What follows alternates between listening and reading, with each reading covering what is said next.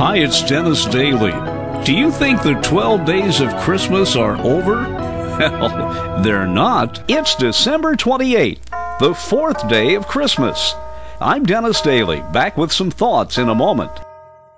Early Christian churches relied on symbolism to tell the story to the faithful, and some of that symbolism is carried out in colors. In the Catholic Church, for example, during Advent, priests wear purple, as they do during Lent. But between Christmas and Epiphany, they wear white for 12 days. The 12 days of Christmas. I'm Dennis Daly.